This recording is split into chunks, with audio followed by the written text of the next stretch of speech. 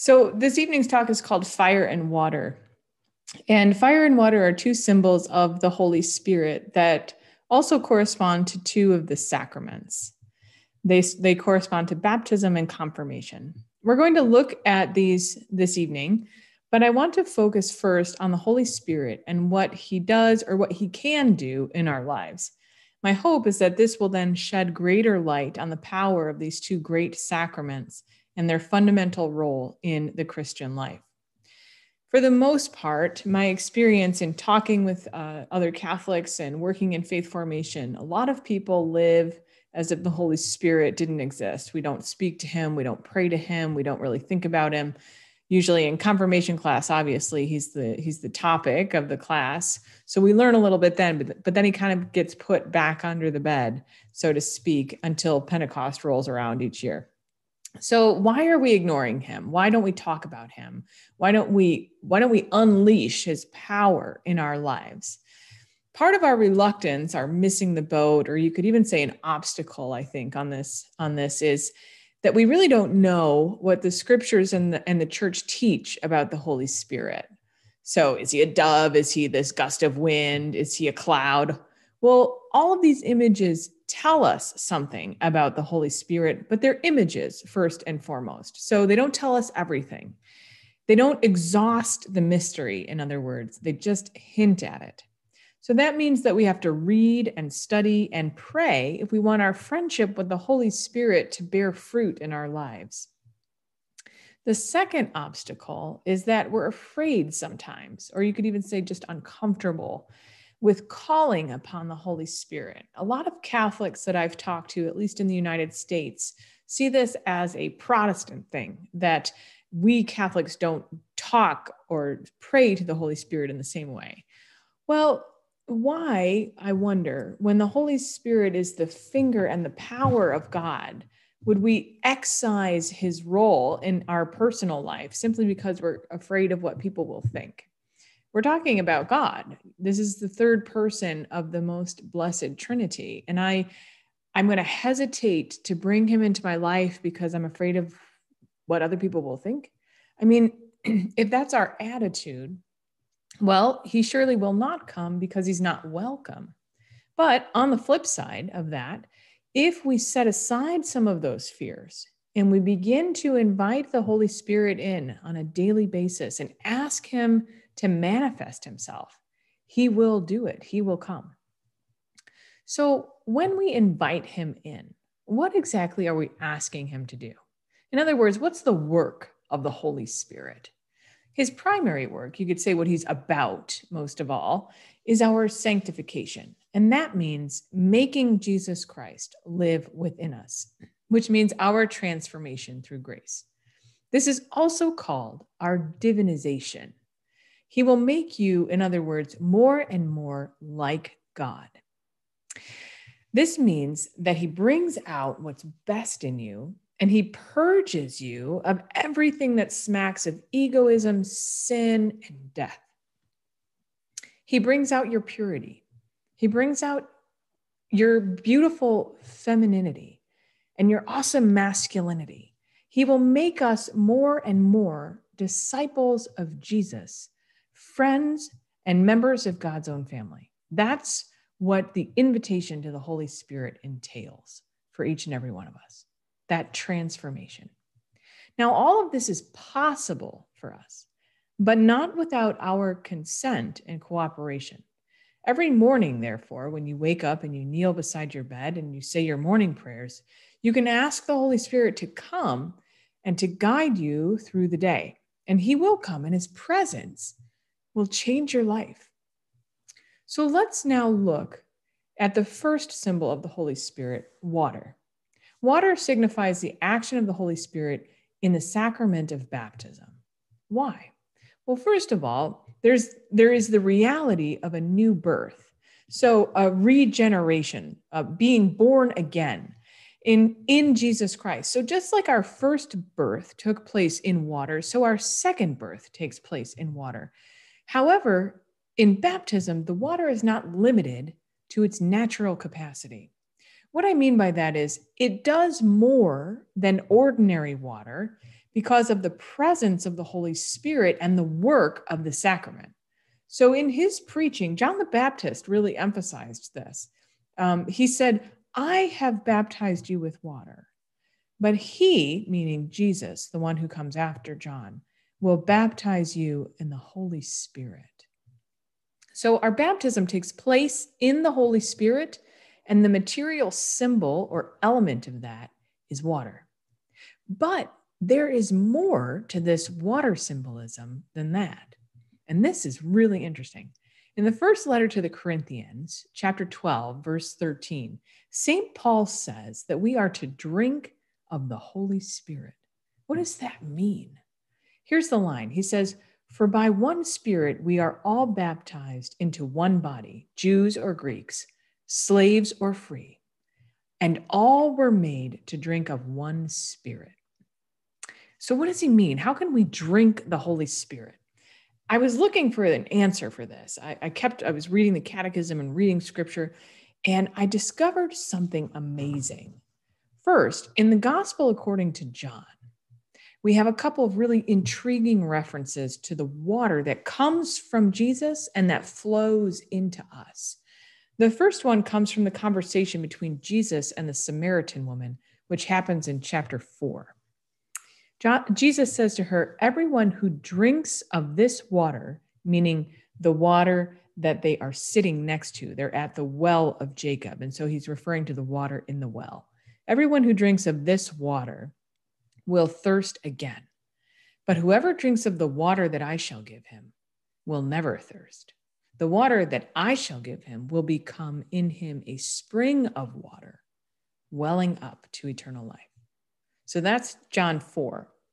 Now listen to this from John chapter 7, verses 37 to 39. On the last day of the feast, the great day, Jesus stood up and proclaimed, if anyone thirst, let him come to me and drink. He who believes in me, as the scripture has said, out of his heart shall flow rivers of living water. That's the quote from Jesus. And then John, as the narrator, gives us an explanation. He says this, now this he said about the Spirit, which those who believed in him were to receive. So if you connect the dots between these two scenes, what our Lord is teaching us is that the water that he gives is the Holy Spirit. The Holy Spirit is also living water, and that means that it gives us something. Another way of saying that is that the living water becomes a source within us. A source of what? A source welling up to eternal life. So let's think about this concept of eternal life a little bit. Think about what you long for. If you go to the deepest part of you, you long for the things that will last. You long, like the Samaritan woman who was speaking with Jesus, not to have to draw water over and over again. You want to be complete. You want to be satisfied. You want to be at peace and at rest with God and with others, enjoying a true communion of life and love, where you are known and loved for who you are, and you know and love others for who they are. Our life now, lived with the Holy Spirit, can begin this process of eternal life within us. That's what the living water does. It is water that gives you something. It gives you life. This is beautifully summarized in a line from the book of Revelation, chapter 22, verse 17 from the book of Revelation. Let him who hears say, come, and let him who is thirsty come. Let him who desires take the water of life without price. So to start all this, we have to drink from Christ. How do we do that? The answer again is hidden in that reference from John chapter 7, verse 38. He who believes in me, as the scripture has said, out of his heart shall flow rivers of living water. So how do you drink from Christ? Believe. The answer is believe in him. So believe that Jesus is the Son of God. Believe in what he taught his apostles and what his apostles handed on to us and then live that every day. The Catechism expounds upon this idea and actually gives us 4 well springs where we can drink from Christ and drink the water that is the Holy Spirit. You can find these in paragraphs 2652 to 2660 in the Catechism. This is absolutely amazing stuff. This is incredible. So the first wellspring that the Catechism mentions is the Word of God. So reading scripture, I know, can be intimidating for a lot of people. But I just found this podcast called The Bible in a Year with Father Mike Schmitz. So in this podcast, Father Mike reads a portion of scripture, which is then explained and a little, not a lot, it's not like a homily, it's just a little explanation to make sure that we understand what's been proclaimed. It takes about 20 minutes a day. And by listening to the podcast, you actually get through the whole Bible in a year. You can also listen to it anywhere and at any time because it's a podcast. You can download it on your smartphone or you can listen to it through the internet. And it's very convenient. So you can do it while you're walking or while you're driving. So I would recommend that, but don't just stop at listening to the Word of God. Let it truly be a wellspring. Think about what you hear or what you read and learn from it. Guido the Carthusian is quoted in the Catechism a couple of times, and he says this, he says, "Seek in reading and you will find in meditating. Knock in mental prayer and it will be open to you in contemplation." So in other words, stay in the thought, stay with the text, return to it throughout the day. Let it be a source of constant nourishment for you. Let it be a wellspring whereby you believe in Christ. So the second wellspring, where we drink the Holy Spirit, is the liturgy, meaning the Holy Mass and the sacraments, as well as the liturgy of the hours, adoration and benediction, and other liturgical rites. When you participate in the liturgy, and right now I know that's not possible for a lot of people, but when it is possible again, how can we make our time at Mass at a time when we drink the Holy Spirit? One simple way is to make your heart an altar. Place on it first and foremost yourself, your life, and everything that you care about. And then unite your heart, unite your altar to Jesus, who is on the altar in front of you. And then at the offertory, especially, place yourself spiritually on the altar with Jesus.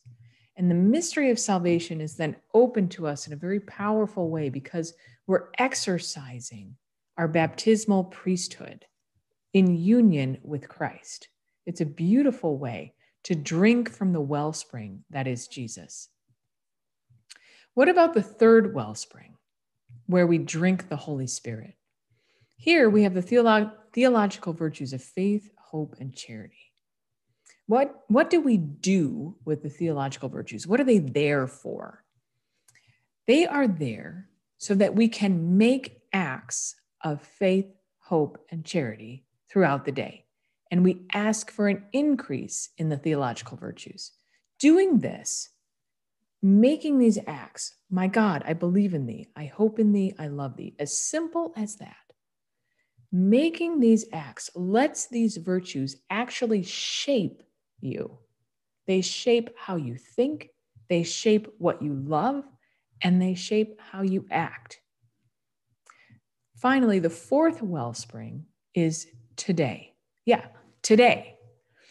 This is perhaps the most surprising and I think the most exciting out of these four well springs whereby we drink from Christ. Listen to this. This is from the Catechism. His Spirit is offered to us at all times in the events of each day to make prayer spring up from us. It is in the present that we encounter God, not yesterday nor tomorrow, but today. Prayer in the events of each day and each moment is one of the secrets of the kingdom. Interesting. It is right and good to pray so that the coming of the kingdom of justice and peace may influence the march of history. But this is the catechism. It is just as important to bring the help of prayer into humble, everyday situations. Everything that I've said so far about drinking the Holy Spirit, about believing in Christ, about the well springs where we are able to do that, every part of this happens because of baptism. It is made possible because of baptism. That is when we first receive the Holy Spirit, is baptism, along with the right and the duty to worship God as Catholic Christians. That is when we receive the theological virtues of faith, hope, and charity. And we also receive the gifts of the Holy Spirit that help us to use those virtues and cooperate with the work of the Holy Spirit. So if I understand the power of the sacraments, then I can and I will unleash the presence and the grace of the Holy Spirit in my life. I will drink the Holy Spirit from the source, which is faith in Christ. So I know that's a lot so far, but we've got a little bit more to go. So just hang in there with me. We've looked at water. Now, what about fire as a symbol of the Holy Spirit? Listen to this. While water signifies birth and the fruitfulness of life given in the Holy Spirit, fire symbolizes the transforming energy of the Holy Spirit's actions. Okay, transforming energy. Transform into what? To go back to what I said at the beginning, into the divine life. This presence of transforming fire within us is the Holy Spirit making us like Jesus. This is the process of divinization. Again, here's the catechism. Watch out, because this is amazing. As fire transforms into itself everything it touches, so the Holy Spirit transforms into the divine life whatever is subjected to his power. He transforms into the divine life whatever is subjected to his power. This action of the Holy Spirit corresponds to the sacrament of confirmation, which completes the grace of baptism and brings forward into greater and greater maturity this person who is becoming more like Jesus. So the Vatican Council document Lumen Gentium says this: by the sacrament of confirmation, the faithful are more perfectly bound to the church and are endowed with the special strength of the Holy Spirit, that transformative fire. So again, if this language intimidates or scares us a little bit, we can take the opportunity to access and engage the theological virtues of faith, hope, and charity. Ask for deeper faith. The gift of baptism and confirmation and the grace of the Holy Spirit is the greatest thing that God could have done for us. And he did it. So we have received it. It's there. It's in us. Our problem is that we don't think about it and we don't use it. We focus on lower things. We focus on the world around us and all the trappings that are there. And we can look up. We can look up to the eternal call of Christ Jesus, the call to life in him. That call will transform us here and now. It will transform how we live in the world. But the reverse of that is not true. What I mean is, my relationship with God, my lived prayer, will transform my life and everything in it. But my relationship with the world, if I put that before my relationship with God, will not transform my life of faith. It will destroy it. So we've got to get the priorities straight.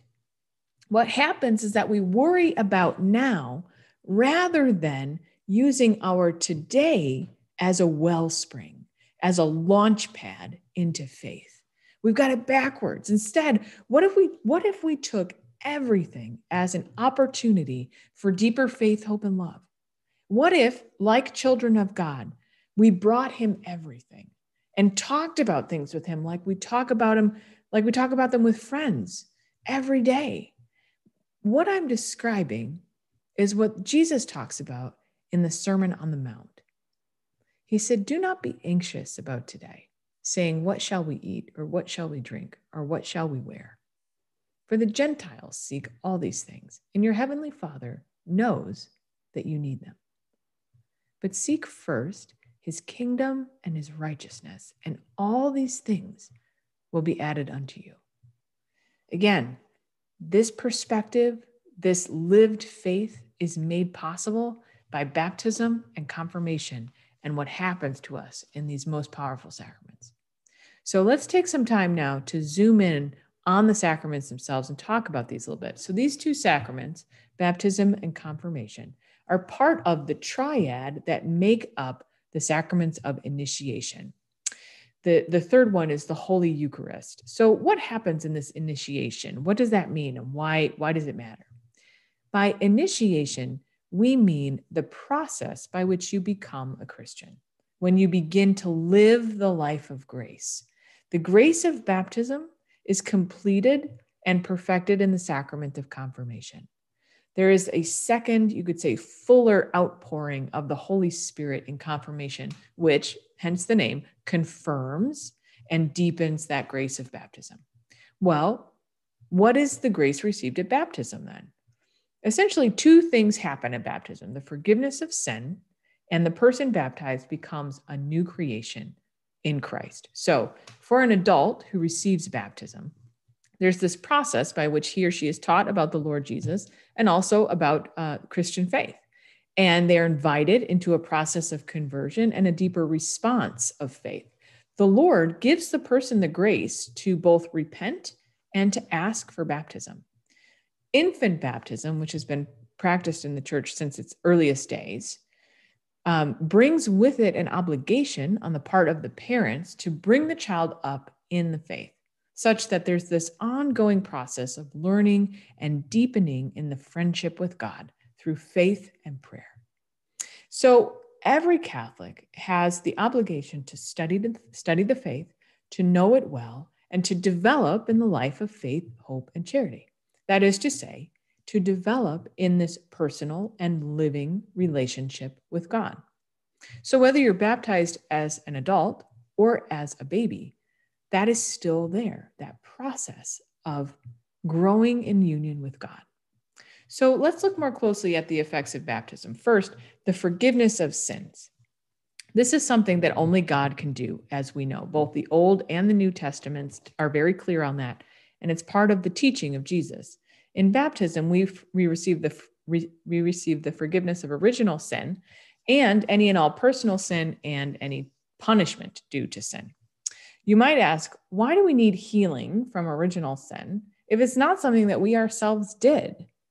So the sin of our first parents had its effect in human nature.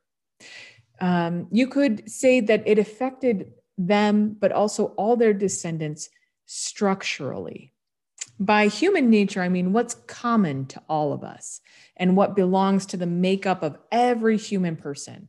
So you have a body, you have a rational soul, you're free, you're made in the image and likeness of God, you can perform free acts, you can know the truth, and you can make choices about what you love and how you act. All of that belongs to human nature. So our human nature was wounded by original sin. First of all, death entered the world, and now we all suffer the punishment of death. But second, there's also turmoil and tension within the human person. So our intellect or our mind is wounded with ignorance.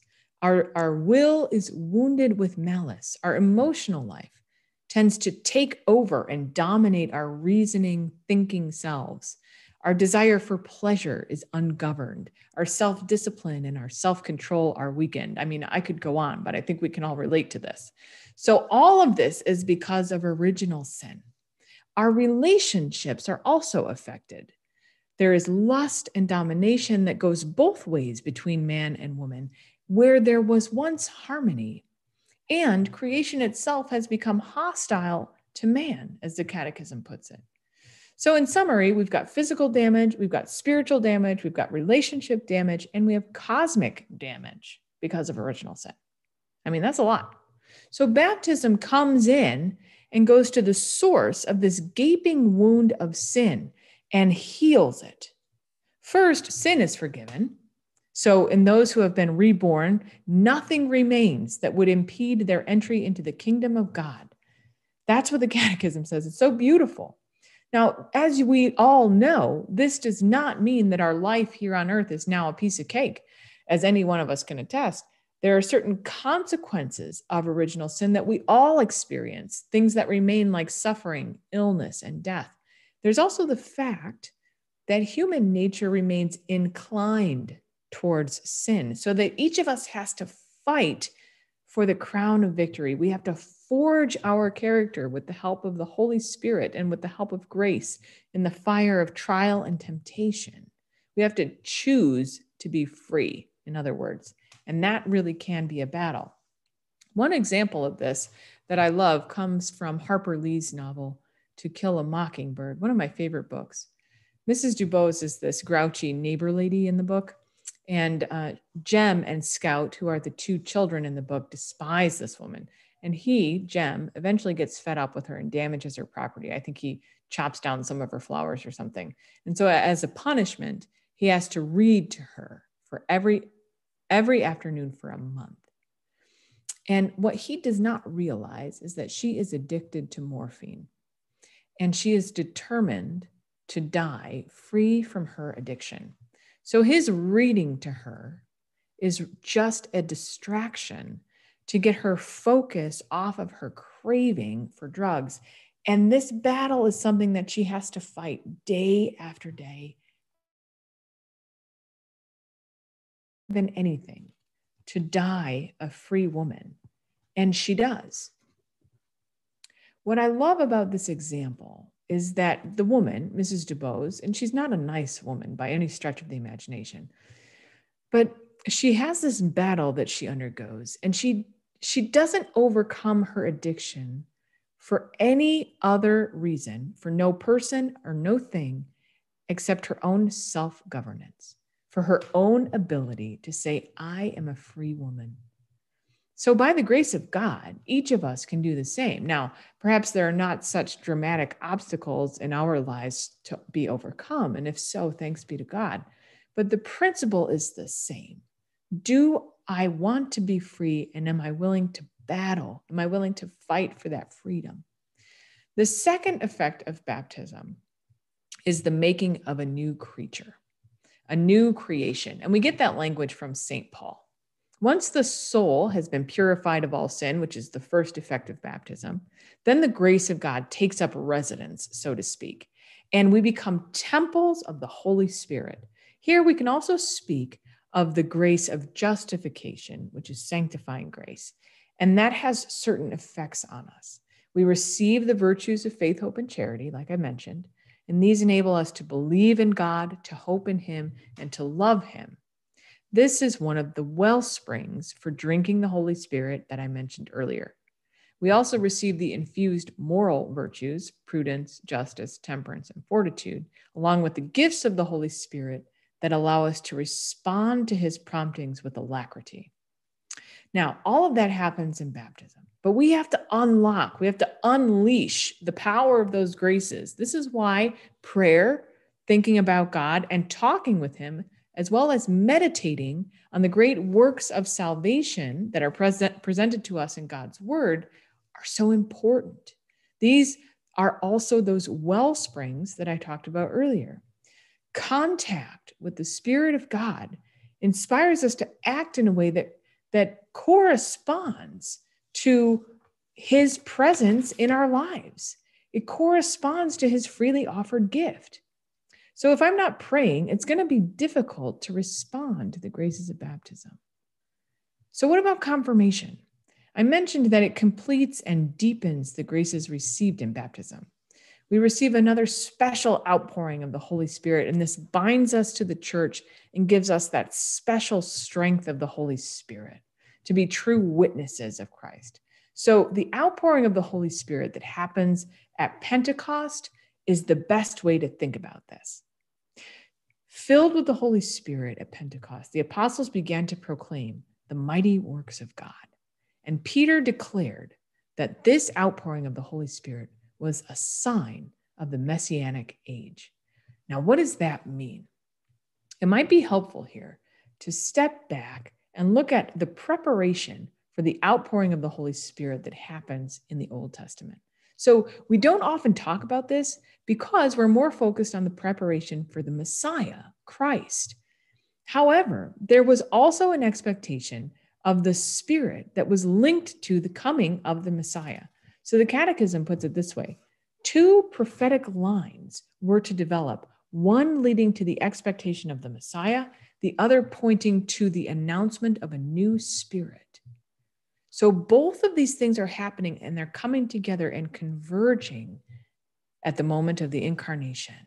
And then Jesus' sending of the Holy Spirit at Pentecost. So the prophetic texts that directly concern the sending of the Holy Spirit are oracles by which God speaks to the heart of his people. And according to the promises, at the end of time, or the end time, I should say, the Lord's Spirit will renew the hearts of men, engraving a new law on them. And Peter, the morning of Pentecost, identified that morning as the beginning of that time of the Spirit. He saw Pentecost as the fulfillment of those prophetic promises. So again, this outpouring of the Holy Spirit upon all men and women is linked to the coming of the Messiah. It is the Spirit of the Messiah himself. So you can see how all of this then relates to the Trinity. It's amazing. So this means that just as much as the Jews were awaiting the Messiah, they were also awaiting this great manifestation of and giving of the Spirit of God. So the fulfillment of that expectation happens at Pentecost, the moment of Pentecost. And here's the best part.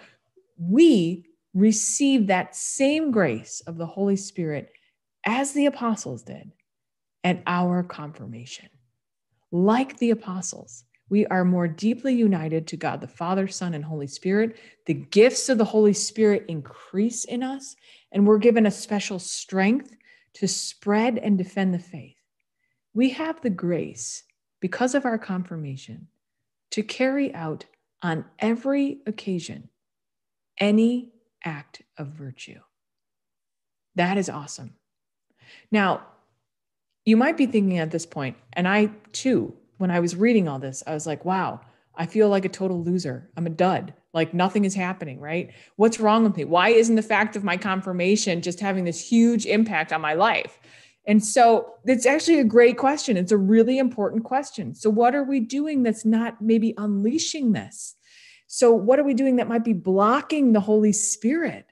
Okay, so first and foremost, we have to look at our participation in the sacraments, especially in Holy Mass and the sacrament of penance, by which we worship God first and foremost, and he also gives us grace. So this grace that we receive sustains us and strengthens us in this life of cooperation with the Holy Spirit. So I know we're in a pandemic, and that complicates things a little bit. So think before the pandemic, did I go to confession regularly? Meaning at least once a month. And just, you don't have to answer this out loud. Just think to yourself, honestly, did I go to confession regularly? Once a month, at least. If I'm married, did I encourage my spouse, or did we go make it a point to go together? As I said, we're inclined towards sin naturally, and we need confession to fight against that and to grow in virtue with the help of God. So confession gives us grace that heals us. Similarly, we can ask ourselves, if I'm a parent, am I ensuring that my kids have an opportunity to go to confession? Do I take them? If not, why not? Pandemic aside, okay? So this needs to become a normal part of our lives.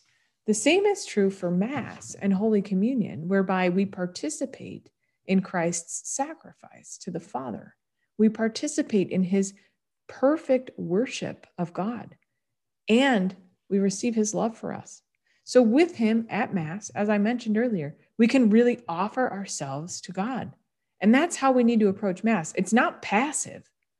Go there and lay yourself on the altar with Jesus. Offer your whole life to him and offer it with him, in union with him. That's what baptism and confirmation empower us to do. Now, I could keep going, but I've said quite a bit already, and I know it's a lot to think about. So I'm just going to summarize what we've gone through so far. 2 images of fire and water are images of the Holy Spirit that tell us something about him. They also tell us something about his role in the sacraments of baptism and confirmation. Not only does he cleanse and purify us, but we're told by the Lord Jesus to drink the living water that he gives, meaning to drink the Holy Spirit. We do this by believing in Christ and accessing him in the Holy Scriptures, in the liturgy, which means the Mass and the sacraments, and the virtues of faith, hope, and charity, and praying today to God about all the little things that happen in our life. The Holy Spirit is fire because he transforms us through grace to be more and more like Christ, which means bringing out what is best in us and purifying us of everything else. So he has designs on us, you could put it that way, and we can cooperate with that work by our own free choice. The sacraments of baptism and confirmation lay the groundwork for all of this. So if you compare the supernatural life to the natural life, so supernatural life is the life of grace, to the natural life, which is the normal, like how we live every day, baptism could be compared to birth. And so that's one reason that it's called being born again, or it's a new generation, a regeneration. And confirmation is like growing up. So maturing in the Christian faith and becoming a true, faithful disciple of Jesus. The Eucharist is the nourishment we need for this growth. So just like you need bodily food to grow up naturally, you need spiritual food to grow spiritually. And that's what the Eucharist does. So in this time when we can't receive Holy Communion, we can make it a practice to pray every day the prayer of spiritual communion so that you're not deprived of the grace that you need. So God is right there. He's ready to help us at every moment. And everything in our lives contributes to this transformation in grace if we have the faith to see it.